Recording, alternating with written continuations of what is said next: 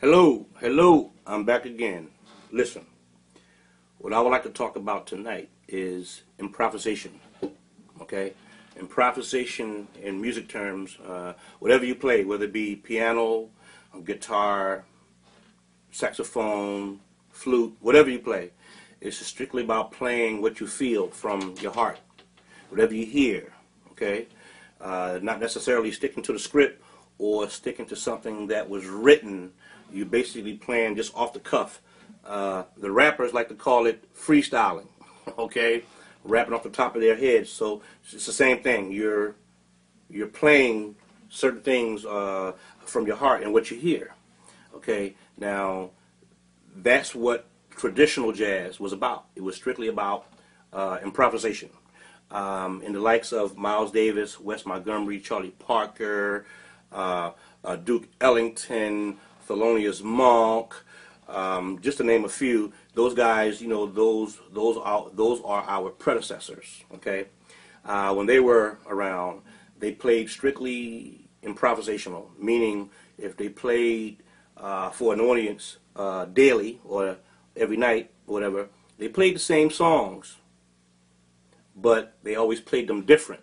Okay, so years later, about 30 years ago, to date, I guess, the record industry created this genre called smooth jazz. Now, there's a big difference between smooth jazz and traditional jazz.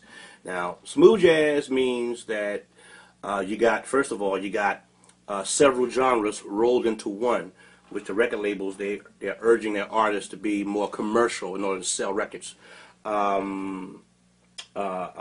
Basically, getting back to the traditional side, let's take Wes Montgomery for example. Wes Montgomery, 1967, he earned a Grammy for a cover of "Going Out of My Head" originally by Little Anthony and the Imperials. Okay, that's the first Grammy he ever received. Now, years before that, he's been playing to clubs and, you know, different nightclubs, you know, jazz. You know, that was a thing back in the day, you know. But when they made him do "Going Out of My Head," his audience grew.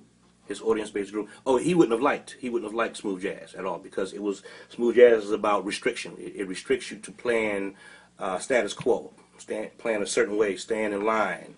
You know, those guys didn't like that, because playing to status quo, it basically restricted you. It restricted you to play a certain way, you know. And with smooth jazz, your records had to be a whole lot shorter too, time-wise. You know, traditional jazz, if you go back and look at an old record, that a Miles Davis record or a Charlie Parker record, you'll notice that on their songs, the time is like 13 minutes or more.